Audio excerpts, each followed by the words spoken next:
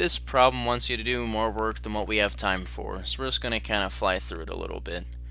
We're going to make a new sketch on this bottom part, and it would like for you to measure out an Automobilox windshield and get exact measurements for it, and I don't care to do that with your time. We're going to find the midpoint of this, the midpoint of this, and align them so it's vertically aligned. And let's just give this some nice dimension. Let's call this 1.5. And let's give this some nice dimension. Let's call this 2. We are going to finish our sketch and extrude. Well, you know what? No. Yeah, we need something else in here. Let's dimension from here to here and give that a nice dimension of 0.5. Okay, now we can finish our sketch and extrude, and we're going to make that come down a 1/2 inch. Again, I am making up numbers. It wants you to go back and find things, and I really don't care to. So we'll make that 0.5. We'll do some 3D fillets on here. We'll go with the default 0.125. Looks pretty good.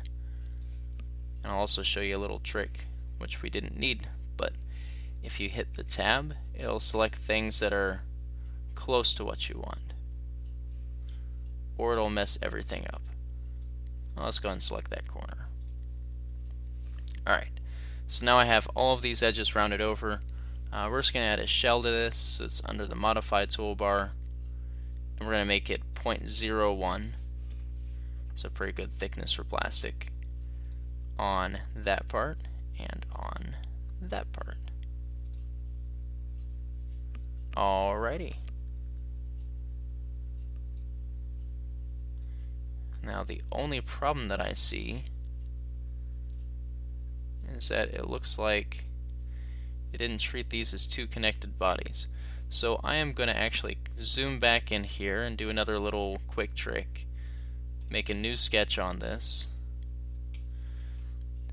It has all my lines that I am interested in highlighted, so I'm going to finish my sketch, extrude this. I'm going to change the direction, but I don't want it to cut, I still want it to add material. So I'm going to change the direction, click on join, and instead of distance, I'm going to say to next. Alright, now notice that our windshield actually has a contour to it. This is going to extend the sides up to wherever it happens to hit this top surface. All this green stuff you kind of see in here, that's where it's going to stop. So that's where it's kind of cool. We'll flip this over and I'll show you just a corner of it. There. Perfect. And if you really had the time to make the ribs and everything on here, you could. Again, not something I care about. I want you to see how you can extend or how you can extrude to a surface.